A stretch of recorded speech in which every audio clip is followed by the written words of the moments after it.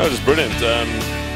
Great enthusiasm and just excitement to see a rugby player coming to the school. It's brilliant to see that kind of excitement. And if they can show the excitement, they will definitely show interest to come to rugby games. And that's what we're trying to do, is to get the community involved in coming to support their local side. The more interaction they have with the players, with any club or with any sportsman associated with any game, then they just build on their enthusiasm, and hopefully they go away with a bit more enjoyment out of it.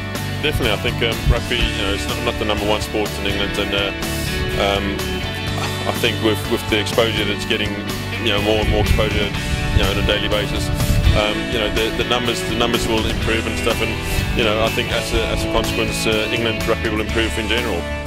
So it gets the kids to have a little bit of a chance they've never played rugby before, get involved with the team, and then they've got a transition day coming up where they can go down to their local rugby club, and hopefully, if they've enjoyed it, carry on the rugby there.